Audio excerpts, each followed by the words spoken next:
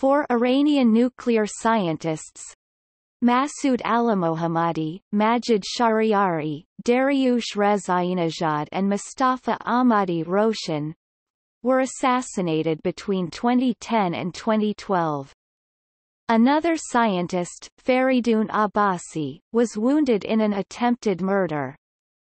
2 of the killings were carried out with magnetic bombs attached to the target's cars.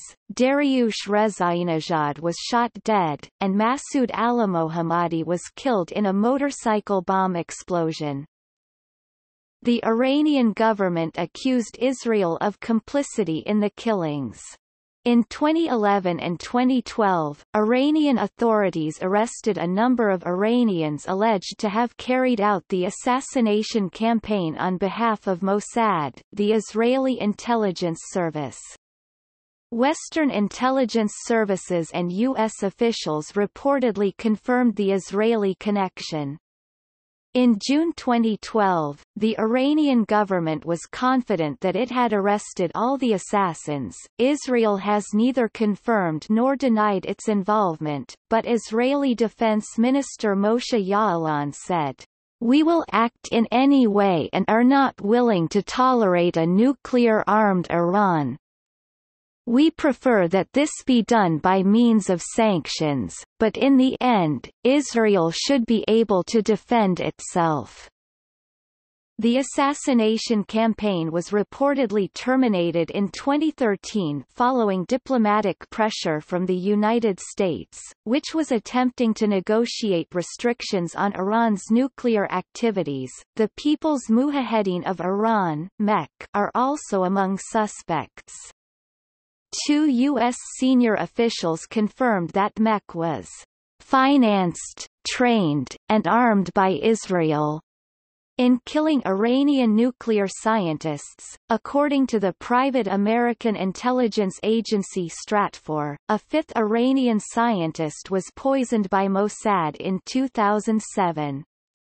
In 2014, the scientist's sister accused the Iranian government of involvement in her brother's killing. In January 2015, Iranian authorities said that they had thwarted another attempt by Mossad to assassinate an Iranian nuclear scientist.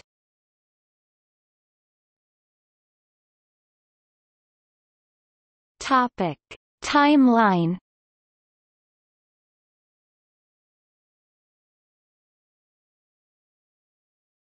Topic: Events.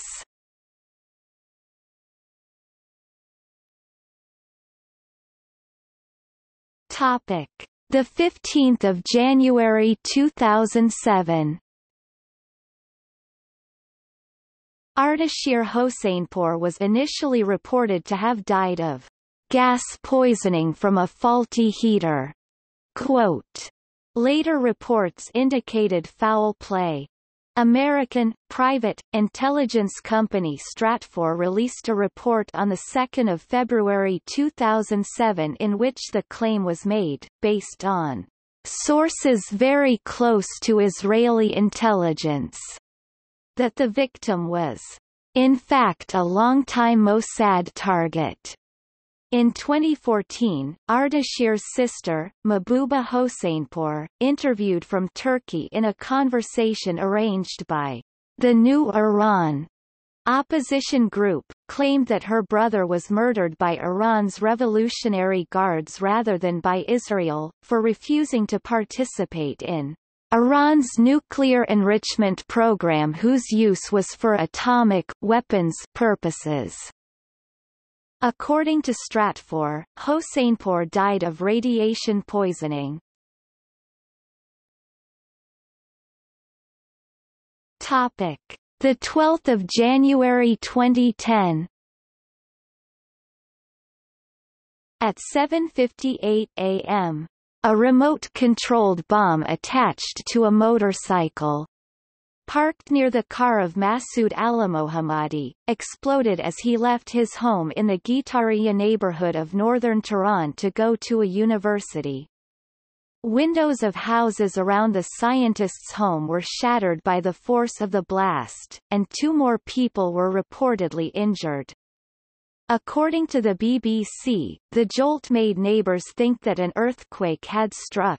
The assassination was reportedly carried out by Majid Jamali Fashi, who stated in a televised confession, confirmed as genuine by Western intelligence officials, that he'd acted on the instructions of Mossad and had been trained in Tel Aviv. I woke up at 4 and made a call. The plan had not changed. I parked the motorbike near the tree, Fashi said in his confession. Ali Mohammadi's wife said, I heard the explosion just when I closed the door. According to Mazayar Ibrahimi, a perpetrator code-named Amiral Persian, Amiral, 3 teams were involved in the Ali Mohammadi assassination. Some of them were on their cars watching the situation and covering the area, and I was in my car in a further place from the incident place waiting to take them away after the explosion was done. Ibrahimi reportedly said under interrogation, They told me that he was getting out of the parking lot and I pressed the remote button when I saw him, and moved toward the car waiting for me in the alley. Then we moved away, said Arash Kurhadkish, code-named Farshid, Bezad, and Aaron, under interrogation, as reported by the Mehr news agency.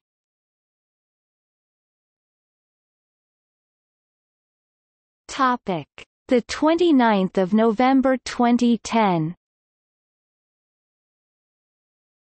Majid Shahriari, a professor at Shahid Beheshti University, was killed from a bomb launched from a motorbike. The assassins had attached a car bomb, detonating it from a distance. Shahriari's wife, Ghasemi, was a passenger in the car and was injured in the explosion. I attached the bomb to the right front door and moved away quickly, said Arash Kurhadkish, who was convicted of assassinating Shahriari. One member of the assassination team was knocked from his motorcycle by the force of the blast. The motorcycle fell down and one of the riders was injured. We helped him, said Maryam Azadi, a convicted member of the team, under interrogation. In an almost simultaneous bomb attack, Faridun Abbasi, a professor at Shahid Beheshti University, where Shahriari also taught, and his wife were injured. I had a meeting with Dr. Shahriari at the early morning. The bomb was attached to my car at 7:42. We were around the university square and I heard the sound of something colliding with my car and looked back and saw a motorbike. I concluded that that thing colliding with the car was a bomb. I stopped at once and told my wife to get out. According to his wife, Abbasi sustained facial and hand injuries. Topic: the 23rd of July 2011. Dariush Rezainejad was shot 5 times and killed by motorcycle-riding gunmen in front of his home while he was with his wife after they picked up their daughter from kindergarten. His wife was also wounded in the attack. The attack was described by an Israeli intelligence interviewed by Der Spiegel as the first public operation by new Mossad chief Tamir Pardo. Rezainejad's wife, Shoreh Pirani, was also wounded in the attack. I got off quickly and followed the shooter. After running several meters, I realized that they were shooting at me. I fell down and heard the motorcycle go away. She later said, initial reports said the gunman had killed 35-year-old Dariush Rezai, a physics professor whose area of expertise was neutron transport, and who was linked to Iran's nuclear program. The victim was subsequently identified as Rezainejad, a postgraduate electrical engineering student at Tehran's KN-2C University of Technology, who was expected to defend his thesis and working at a national security research facility. After the assassination, the Speaker of Iran's parliament Ali Larijani stated that the United States and Israel had killed Rezainejad. The U.S. government, through State Department spokeswoman Victoria Nuland, rejected the accusation.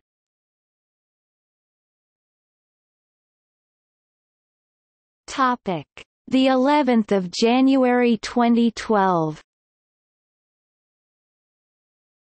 Mustafa Ahmadi Roshan was assassinated with a magnetized explosive attached to the side of his car on his way to work on the second anniversary of Masood Alimohammadi's murder at 8:30 a.m. in Shahid Golnabi Street, Said Khandan, eastern Tehran. According to Western intelligence sources, Ahmadi Roshan was a victim of Israel's Mossad.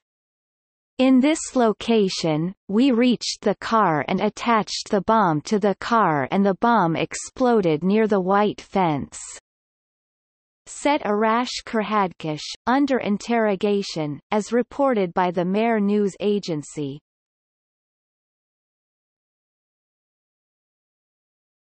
Topic: January 2015. Iranian authorities claimed they had thwarted another Mossad attempt to assassinate an Iranian nuclear scientist.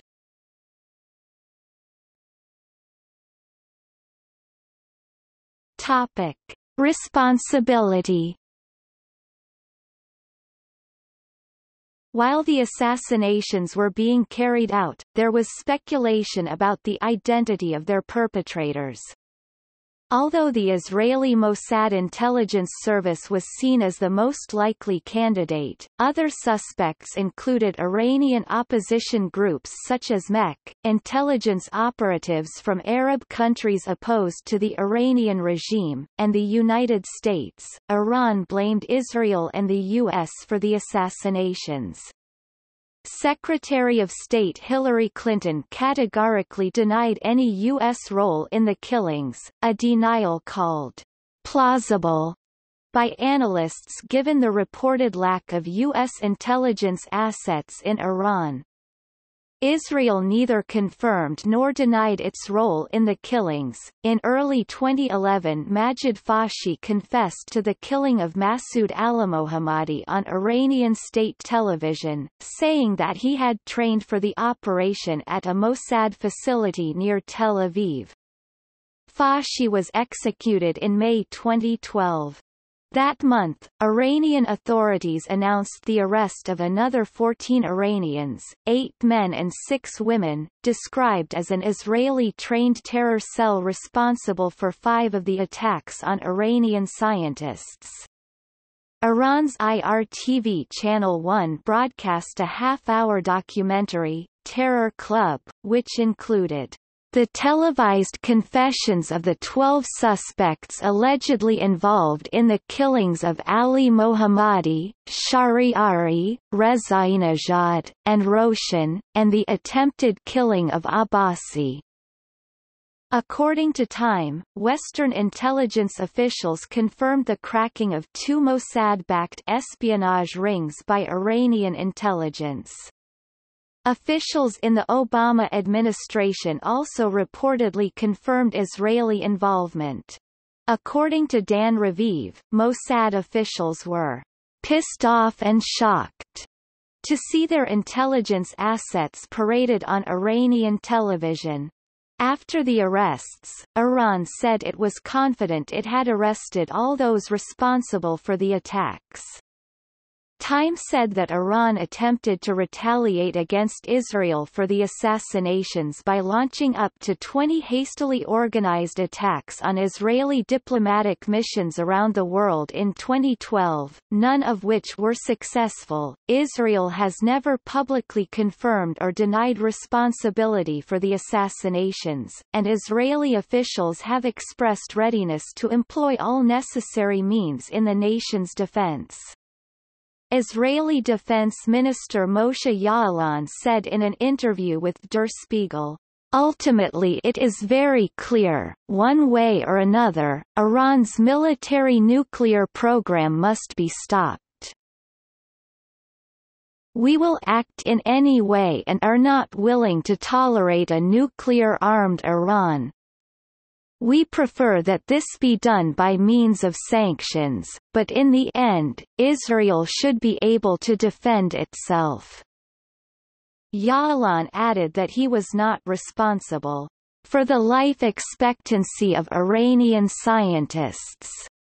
The assassination campaign against Iranian nuclear scientists reportedly ended in 2013 following pressure on Israel from the Obama administration to stop the attacks during negotiations with Iran to restrict its nuclear program.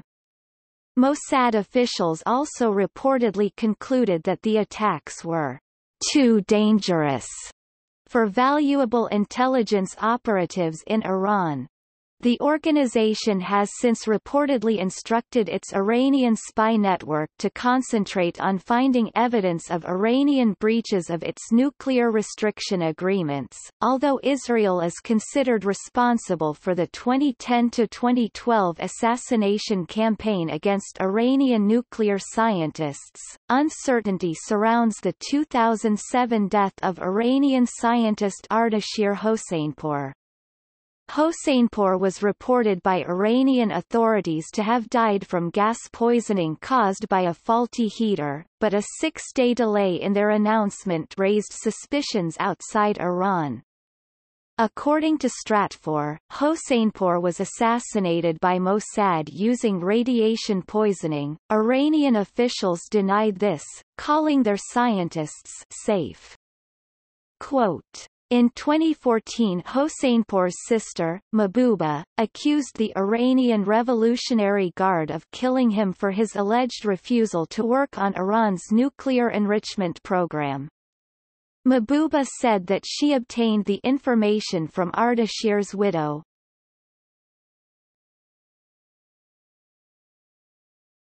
Topic: Reactions. The U.S. government condemned the assassinations without implicating any party. However, some American politicians took a different view. Former Speaker of the House Newt Gingrich supported taking out Iranian scientists, and presidential candidate Rick Santorum called the killings a wonderful thing. Israel Defense Forces spokesman General Yoav Mordecai said that he had no idea who targeted Mustafa Ahmadi Roshan, but I certainly don't shed a tear. Mehdi Hassan wrote in The Guardian, "These men on motorbikes have been described as assassins.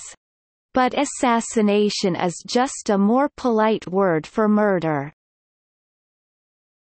How many more of our values will we shred in the name of security? Once we have allowed our governments to order the killing of fellow human beings, in secret, without oversight or accountability, what other powers will we dare deny them?" Historian Michael Burley compared the assassinations to the Allied bombing of Nazi V-2 rocket sites during World War II, noting that the bombers were not unduly concerned whether scientists and engineers were killed too, nor foreign slave laborers, provided the V-2 ceased raining down on London.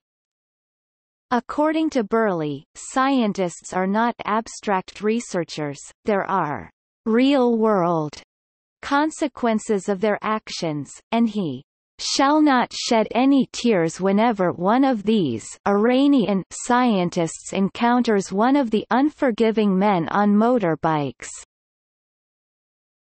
Except that if Israel ventures down this road, I cannot think of much of an argument to prevent Iran following them, and then anyone else who decides to follow. The assassinations have reportedly had a chilling impact on the Iranian scientific community, making it more difficult for the regime to recruit anyone for national security research efforts. Paul Coring wrote that the assassinations, regardless of their effectiveness, left a real trail of grief. Coring cited Shorha Pirani, the widow of Dariush Rezainejad, who was gunned down in front of his wife and 5-year-old daughter. A year after the assassination, he wrote that Armida still draws pictures of her father. In them, she and her mother always have their mouths open in terrified screams. Every day, Mrs. Pirani said, she makes that painting. Supreme Leader of Iran Ali Khamenei condemned the attacks, saying that they aimed to hinder the Iranian scientific movement.